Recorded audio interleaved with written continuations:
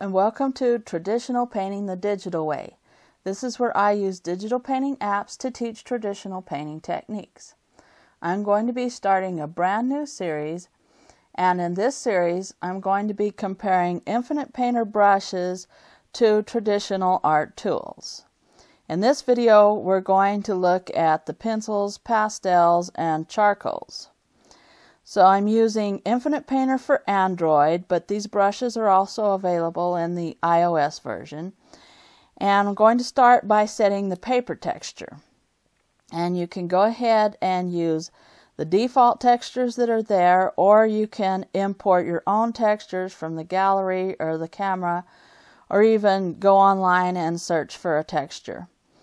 And then you've got the little slider controls where you can control the depth of the texture, the opacity, and also the scale.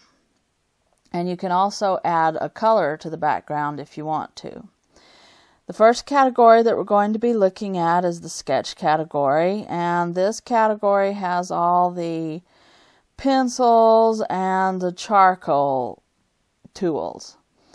And as you can see, the first tools that you look at, the Pastel and the Blackwell pencils, and they're all sort of they look like an art pencil kind of, and they just go from dark to light. And then as you go further down into the category, they start to get grainier and they begin to look more like charcoal and pastel pencils. They get a little bit more of a grainy look to them.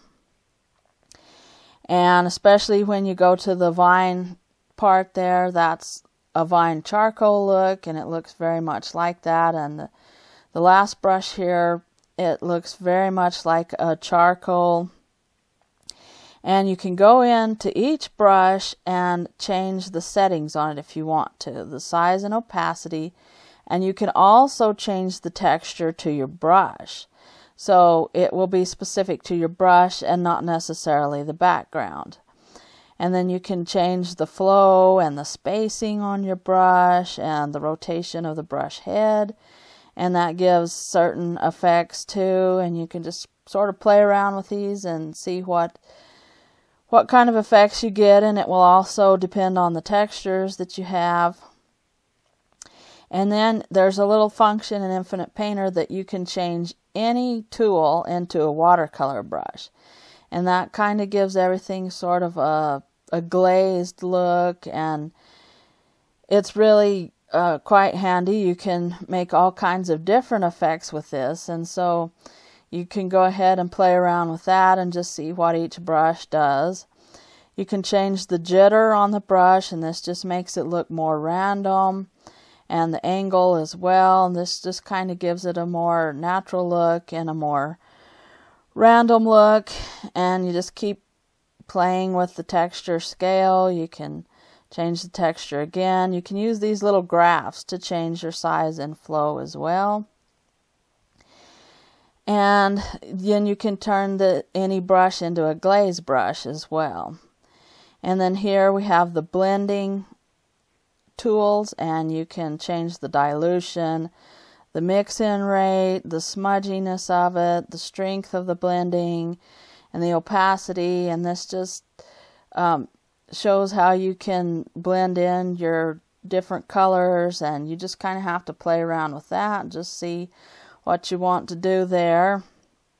And then here on the Halden brush, I'm just showing how you can totally reset everything. So if you get it all messed up and you don't like any of that, just hit the reset button and it'll go back to all your defaults. And then the pencils are mostly in the first of the sketch category. The Pastel, the Blackwell is like a darker version of a pencil. And then the Thoreau is a really dark pencil. It's like the art pencils, the really dark leaded ones. And then kind of the Escher is sort of like a real grainy light pencil. And also the Gilbert is kind of like just a regular pencil, I would say. And then the charcoals and the pastel tools are more grainy, and these are the Julian tool and the Kurt tool. This one's kind of a dark pastel look.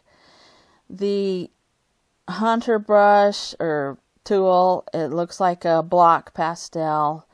Also the Edgar one looks like a stick pastel. And of course the Vine looks an awful lot like Vine charcoal.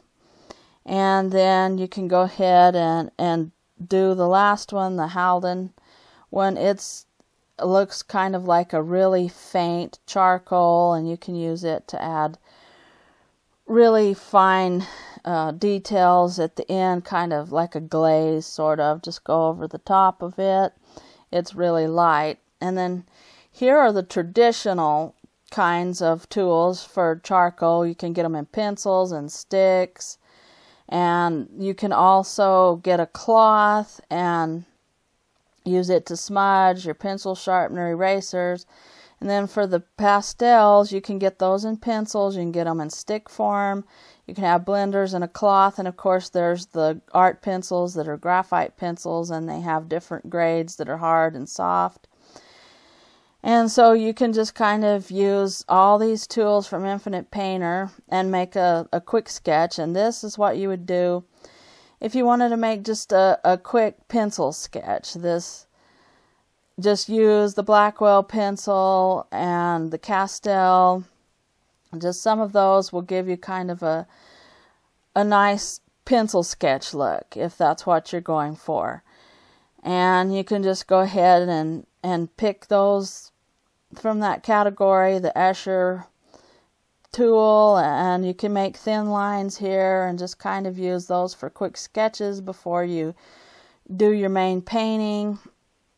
Or you can actually do a full-blown graphite piece if you want to, and make it look like graphite, because it really does have the pressure makes it look like you're drawing hard and you're drawing light, and it really does give it a graphite look. So you can really get that in Infinite Painter just using those sketch tools. And the Castell brush is really close to a pencil, and so is the Blackwell tool.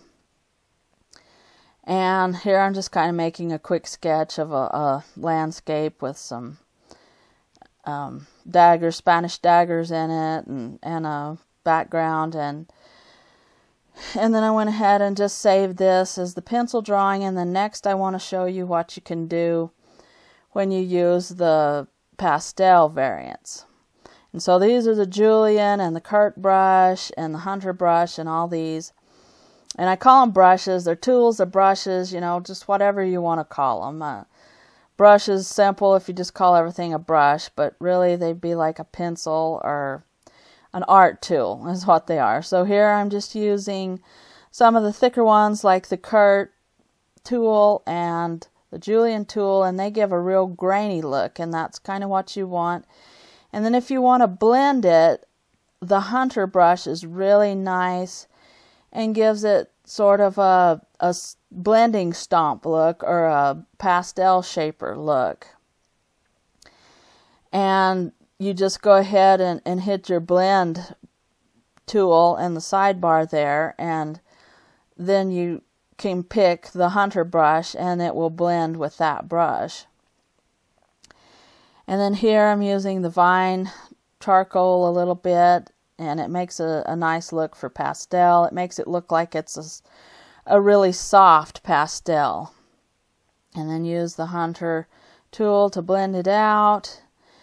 And leave some of the graininess there, though. That's what's going to make it look like a pastel with Infinite Painter. To just leave some of the graininess showing, so don't blend it completely out.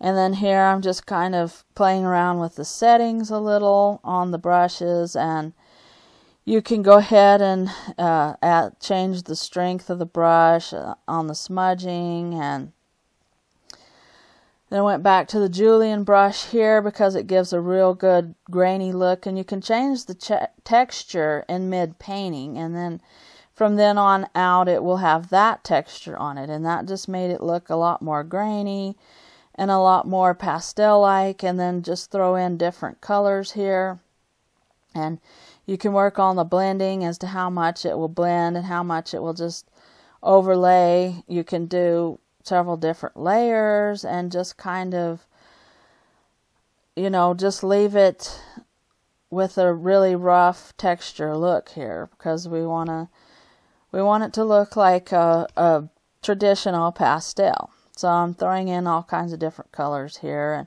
and you really can work pretty much like you do with traditional pastels. And then here I'm using one of the pencils, and usually the Blackwell gives kind of a grainy look, and this will give a pastel pencil look to your drawing. And you can smudge it out just a little bit with the Hunter tool again, and just kind of, but leave some of it grainy looking so that it looks like a pastel.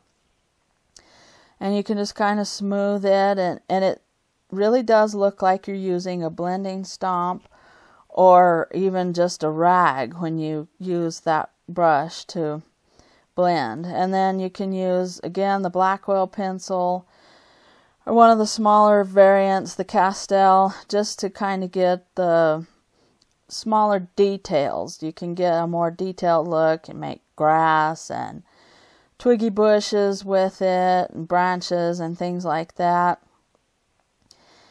And just make sure that you go ahead and make sure that the size is small on these brushes.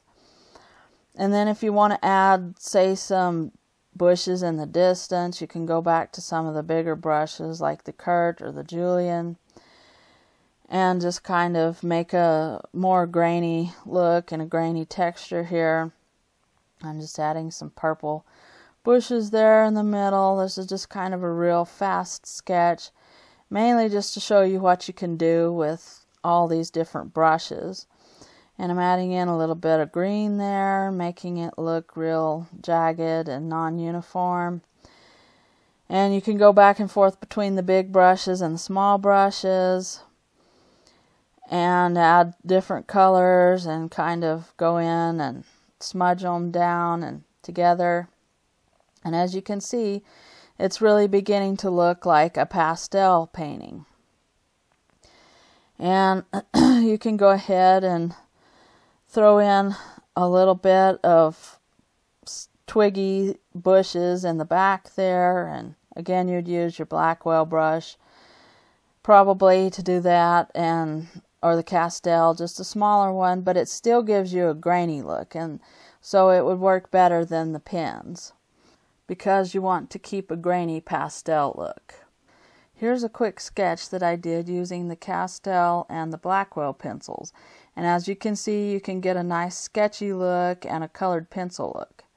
Here's another example of using the charcoal pencils, and you can get a really good background that looks like you've smudged the charcoal with it. And then in this picture, I used just the regular pastel pencil look here. And you can use the Kurt and Julian brushes for it. And then here I did a quick sketch of some flowers, and it gives a nice grainy textured look against a dark background.